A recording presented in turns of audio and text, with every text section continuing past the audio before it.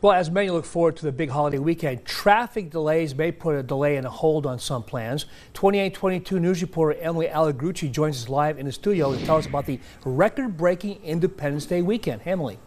Good Friday evening, Andy. Yes, according to North Penn AAA, this 4th of July weekend will be the busiest travel weekend since 2019. Even though this might slow down your weekend plans, AAA passed along some information that could help.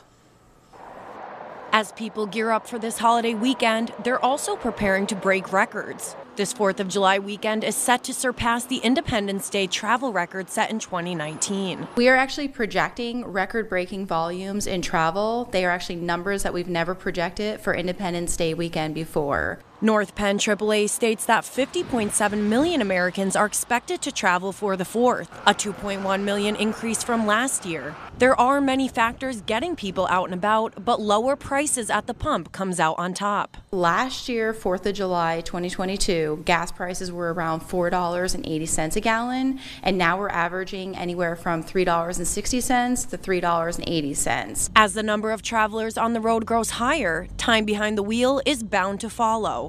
Now, although you can't stop traffic, AAA has certain tips and tricks to beat the rush this holiday weekend before it begins. We would say to try to travel before noon.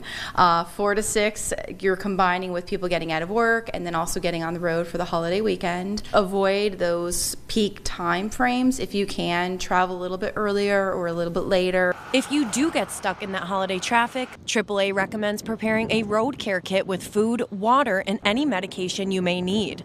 And the most important thing to bring on your travels? Patience. Since there is such a high increase in travelers, we expect there to be a high increase in road service requests. So just patience, bear with us, and if you have some of those essentials to kind of help. AAA says although this weekend will have high traffic and travel, people should expect the 4th of July and the day after to be the busiest. Andy, back to you. Okay, thank you, Emily.